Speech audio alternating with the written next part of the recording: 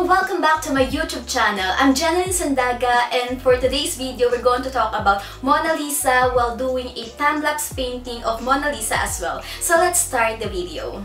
Before anything else, everything I will say in this video is just my humble opinion, at yung mga nalaman ko about sa Mona Lisa is nalaman ko lang sa net such as Google and YouTube. I'm no historian or pro artist, and also I'm doing a copy of Mona Lisa by Leonardo da Vinci. Huwag kayong masyadong mag-expect lang ya. I will try my best. And I know hindi super gaya yung magagawa ko, and I'm not into details din and time siguro. I have to produce at least one art per week, and I'm really working hard and faster to maybe produce 2 videos per week, pero never pang nangyayari lang ya. I'm trying hard talaga. I don't know din sometimes, dapat si Frida Kahlo yung gagawin ko. One of my favorite artists na inspiring for me as an artist, as a female, and as a human being. Pero sketch and outline pa lang yung nagagawa ko. Na-stuck kasi ako sa background. Kaya nag-proceed ako, keep going lang, diba? Babalikan ko naman. So, si Mona Lisa muna. This painting is inspiring for me. Well, I have a different style. I mean, really different. Mine was really into figure at kita-kita yung brush stroke. Inspiring for me in terms of a strong and sometimes emotional subject and have a beautiful landscape behind. Actually, second attempt kong gumawa ng Mona Lisa. Mona Lisa o yung alternative title na Lagyan Conda, tas double N daw dapat yung Mona kasi Madonna. Typo error daw. It was painted on year 1503 to 1519 in Florence, Italy by the famous Italian painter, draftsman, sculptor, architecture, engineer, scientist, inventor, and a doctor, Leonardo da Vinci.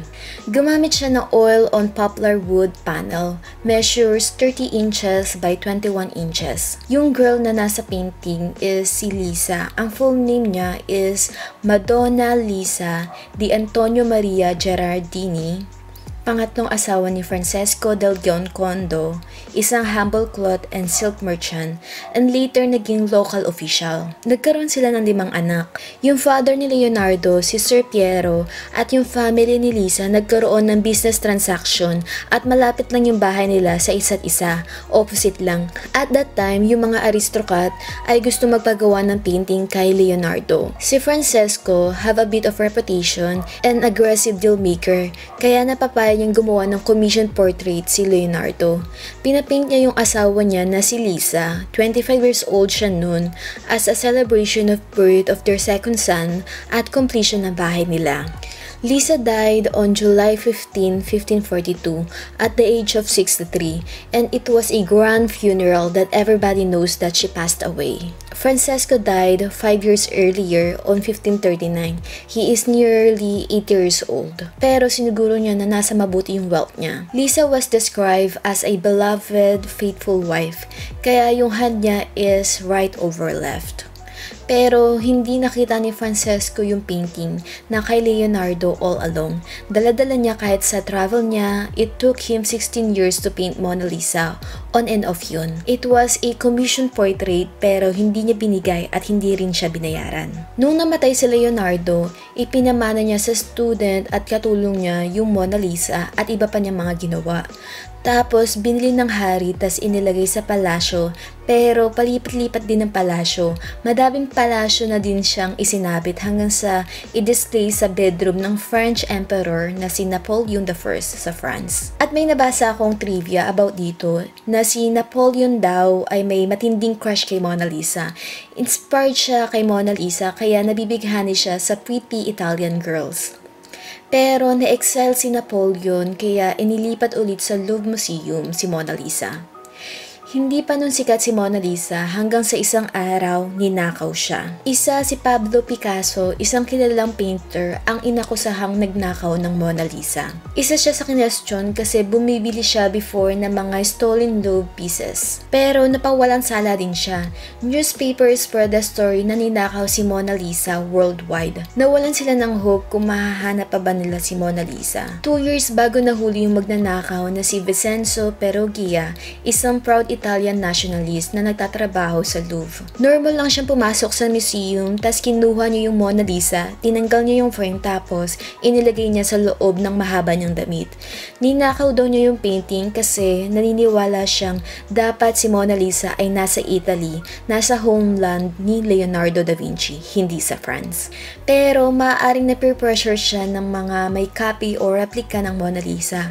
Baka tumaas yung benta kapag nawala at sumikat sa mundo ang Mona Lisa. May nagsabi na si Eduardo de Falfierno daw ang nag-utos kay Vincenzo na nakawin at inutusan niya si Yves Chaudrona na gumawa ng 6 na replika ng Mona Lisa para ibenta sa Estados Unidos habang hindi pa nakikita si Mona Lisa. Nahuli si Vincenzo kasi binalak niyang ibenta sa Florence Museum sa Italy yung painting.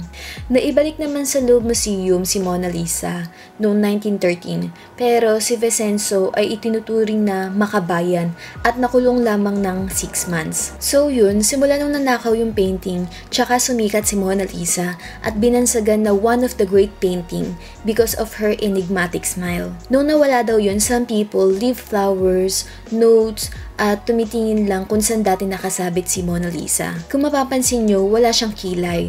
Nawala daw kasi nag-faded na rin at dumaan na sa maraming restoration and overcleaning over the years. Pero not everyone is a fan of Mona Lisa.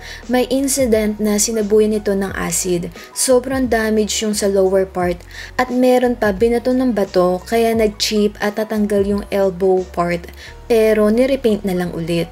Kaya ngayon may sarili na siyang room nakalagay sa bulletproof na glass sa Louvre Museum. Meron din siyang sariling mailbox, nakakatanggap siya ng mga love letters. Taray, diba? May nagsusuicide at nagiiwan ng note kay Mona Lisa, mga ganun. At ang Mona Lisa is priceless, hindi pwedeng bilhin o ibenta. Pagmamayari ng government ng France. Over 6 million people ang bumibisita sa Louvre Museum para makita ang Mona Lisa every year. May nabasa ako ang sabi, Leonardo da Vinci used more than 30 layers of paint on the Mona Lisa, some of which were thinner than a human hair. Also considered such an amazing painting is due to the revolutionary new technique Leonardo used, yung blending ng tones and colors without distinct lines called sfumato. By using this technique, an artist shades the colors into one another, creating hazy forms. And now Mona Lisa is the world-famous portrait. May napanood ako sa YouTube yung Secrets of Mona Lisa, na dalawa daw yung Mona Lisa na ginawa ni Leonardo which is nasa ilalim ng painting mismo ng Mona Lisa. A girl looking in a distance daw, gamit yung super techy na camera para makita yung layer by layer ng painting kung paano ito ginawa. Ikakutulong yung sinabi nila, not mine ha. They also believe that Mona Lisa is an ideal girl. All of his knowledge, all of his philosophy, pieces together all he knows about nature and about human nature. Mona Lisa isn't really Mona Lisa after all, but something much more than that. It's a painting of life itself as Leonardo had come to think of it, his way of painting us all.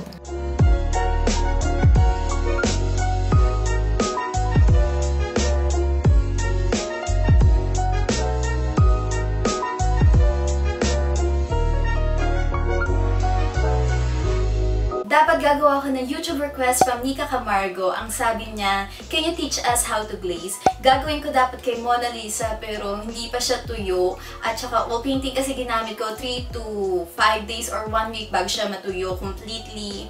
And hindi siya, Thursday na ngayon, hindi siya umabot sa video. At i-edit ko today. And sisave ko up to 12 hours. As in 12 hours talaga yung pag-save ko ng video. Kasi ang laking file na kinocompress ko into one. So ginagawa ko yung bago ko matulog. And pag-gising ko, nakasave na siya. And I will upload maybe by Friday. Next time siguro. Kindly support me by liking this video, subscribe to my YouTube channel, and share this video, especially sa friends mong alam makaka-relate dito. And also, like my Facebook page, which is Genelyn Sandaga, at i-click nyo see it first. And also, if you want to be notified whenever I upload a new video in YouTube, click the bell beside the subscribe button to notify you whenever I upload. So, yun lang. Thank you so much for watching. See you in my next video. Bye! Anyway, my next video will be a art tips part 2. So, be sure to subscribe. Bye!